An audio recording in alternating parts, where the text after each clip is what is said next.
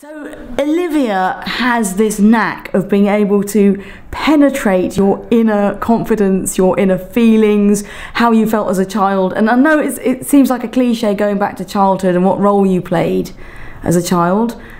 She got me in tears, she got me laughing, but actually, you know, I did lose my father when I was 6, and it has made a massive impact on my life and my confidence levels and the role I've played in life and the role I play now as a businesswoman.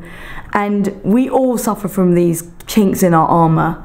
But Olivia she's funny, she's given me homework where I've got to play.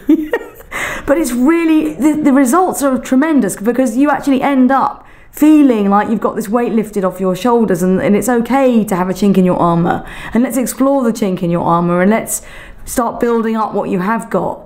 And it's all right because most people are pretty messed up. And then she gives you hope, and the experience is fantastic. I mean, I literally feel like I've just done some spring cleaning with my insides. Oh, that's wonderful.